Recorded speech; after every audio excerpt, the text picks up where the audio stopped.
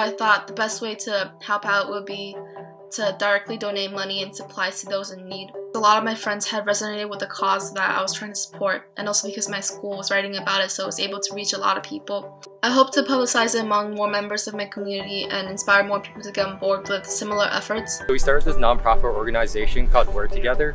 So it basically provides PPE kits to people that aren't able to acquire them or they can't obtain them in some way. So we're trying to expand this to be able to provide as many people as we can with these PPE kits to ensure that they stay safe. I texted Jonathan and I was like, would you want to come up with goodie bags?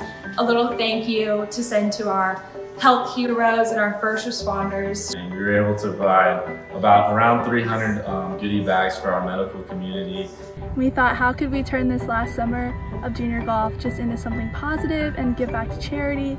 So we ended up organizing the Senior Cup to bring all of our friends together before we leave for college. We also tied in charity to that and gave back over $40,000 to the Golf Emergency Relief Fund and the AJGA ACE grant. The best part of the Senior Cup was to see everybody that one last time before leaving for school and to create long-lasting memories that will always be with me for the rest of my life.